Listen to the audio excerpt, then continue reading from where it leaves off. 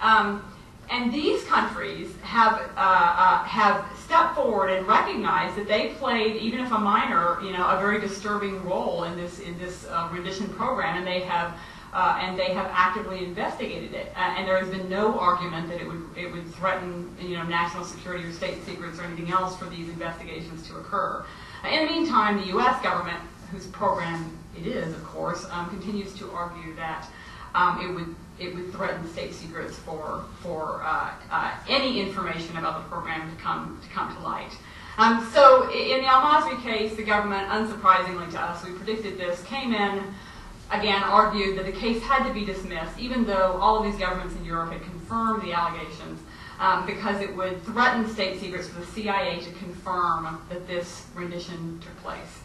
Unfortunately, the district court and then the Fourth Circuit Court of Appeals bought that argument, and we, in fact, the ACLU has just earlier this week filed a cert petition in hopes that the Supreme Court will step into this debate about the expansive use of the state secrets privilege and slap it down. The Supreme Court, in fact, hasn't considered the breadth of the doctrine, the state secrets privilege doctrine, for over 50 years now, and we believe that it's a good time to revisit it. Now, whether that would come out the right way is a whole other thing we can debate later on.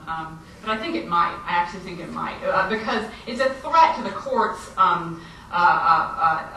autonomy and duty to serve as a check on executive power to have such a broad view of secrecy that the court can play no role in reviewing the legality of these programs. The final example, which I'll just give very quickly, because I'm sure I'm already over time, is another state secrets invocation, and that, as David mentioned before, was our legal challenge to NSA wiretapping. We were happily debating and questioning and filing lawsuits over the loosening of FISA wiretap powers under the Patriot Act. Or I should say the expansion of FISA wiretap powers, the loosening of the standards required for the government to get these very invasive wiretaps on Americans.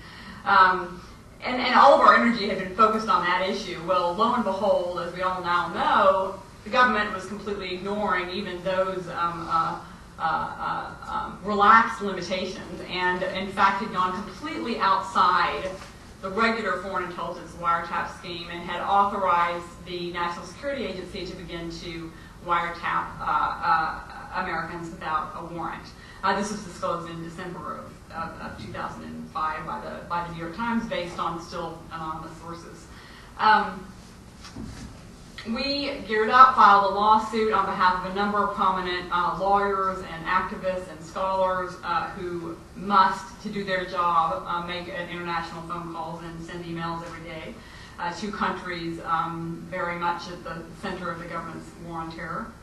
And we got again the government coming in very early on in the case and invoking the state secrets privilege. Well, this was particularly ironic because, of course, the government was out there arguing its expansive view of presidential authority, arguing that legally this program was constitutional because the president under the Constitution has the power to ignore the law, essentially. It was a purely legal argument. It didn't depend on any detailed facts about the actual wiretapping program. Well, despite what they were saying in the public realm, they come into court and they say, court, you can't hear a legal challenge to this program because it would risk state secrets for us to get involved in details about the wiretapping program. Well, we came back in and we said, no, none of the facts are an issue. The government's already admitted all we need to know. It's wiretapped Americans. It didn't follow the FISA rules. It didn't get any kind of a warrant.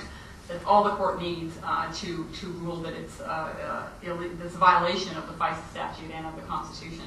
And we got a great ruling from Judge Anrig Taylor in Michigan in the district court, and that case was, of course, appealed to the Sixth Circuit, and I argued it in January, and we're awaiting a ruling and kind of, getting a little more nervous every day that we don't get a ruling. One little final note on what happened with NSA, which is, another kind of sign of the extent to which they kind of engage in shenanigans to avoid having the courts rule on many of these issues. David could tell many more stories like this.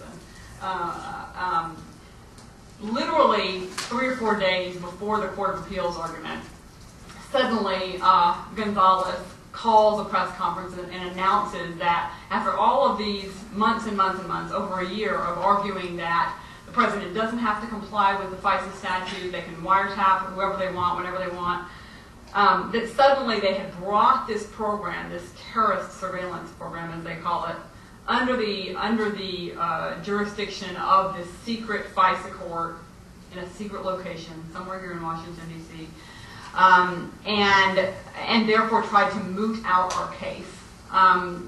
Fortunately, the judges during the oral argument didn't seem to be at all impressed with this argument that it made the case moot because, you know, while they were saying, yes, the FISA court is involved to some extent now, the other side of their mouth they were saying, but we retain the president retains the authority forevermore to reinstitute a totally warrantless program again whenever he wants.